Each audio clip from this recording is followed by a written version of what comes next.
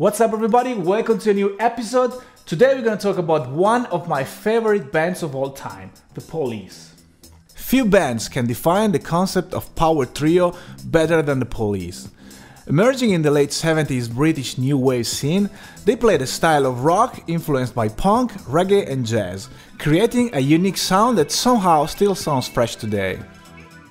At the center of the band was lead singer, chief songwriter and of course bass player Sting, which has now become a very respected figure in rock and roll, though it is due more to his songwriting ability than to his bass playing skills.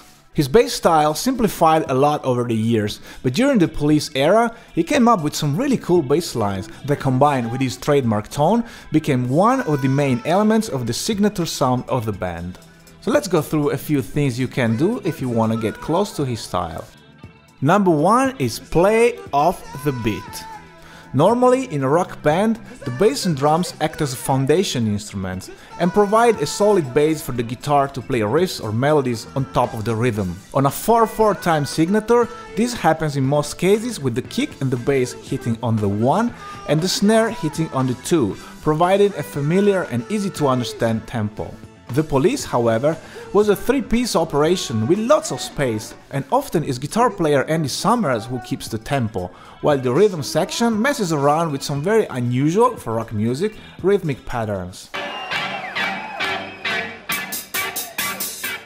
As a result, many of the most iconic bass lines of The Police are played mainly off the beat, like the verse of Roxanne for example. Sting and drummer Stuart Copeland play only on the 2, adding some sort of reggae effect to the music.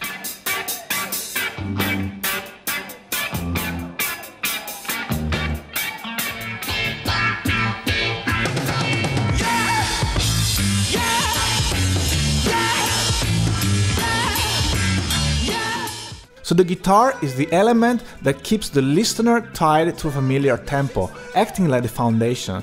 This kind of weird combination normally happens in the verse, while on the chorus we go back to a more linear beat. Another notable combination is the verse of Message in a Bottle, where the bass and the guitar go together and act as foundation, while Stuart Copeland's bass drum is the loose element. Just a castaway, an island lost at sea. Number 2, repetition.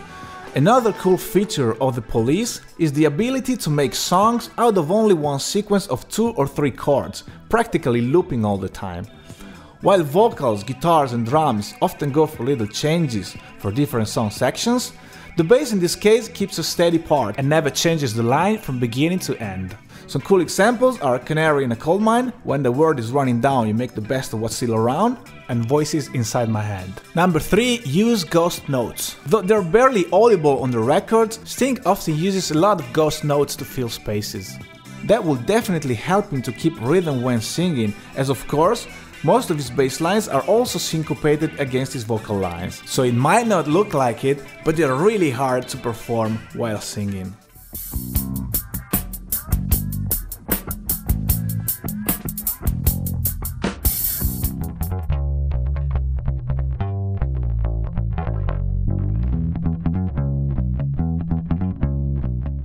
Number 4, play with the pick close to the bridge.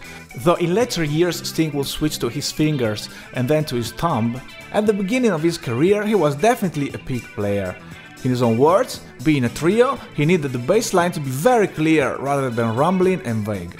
On top, Sting uses a fretless bass or an upright bass on many songs, and often he overdubs the part or he adds a piano layer to reinforce the bass line. All this is very unusual in a rock context, and gave the band an additional splash of originality compared to other rock groups of the era. Number 5, muting.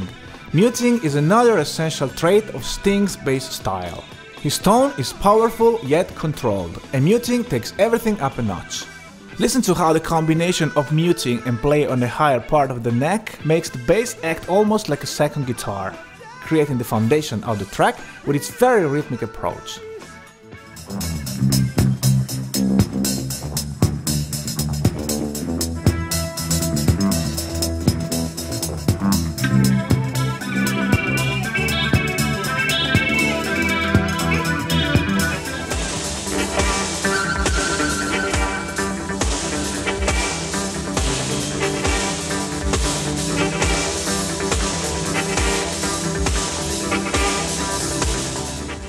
Sting always regarded himself as the engine room of the band, and he never intended to be flashy.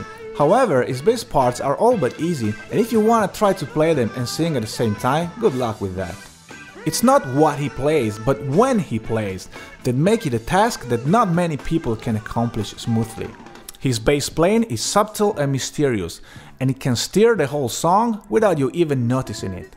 The Police are the quintessential power trio, and I personally can't think of a more unique interaction between guitar, bass and drums. If you load their isolated tracks in your DAW and play them on solo, you'll hear a lot of mistakes and imperfections, also due to the tight budget they had to operate at the beginning of their career. And though I think they were all fabulous musicians, I'm sure some people would call these tracks unimpressive. But when you play them all together, for some reason, the magic happens and everything falls into place. You should do this experiment yourself. Also remember, though this video is called How to Sound Like Sting, the point is not trying to sound like him, but trying to get some ideas to upgrade your playing. Thank you very much for watching, please let me know in the comments who you want me to review next, and don't forget to subscribe and follow me on Instagram.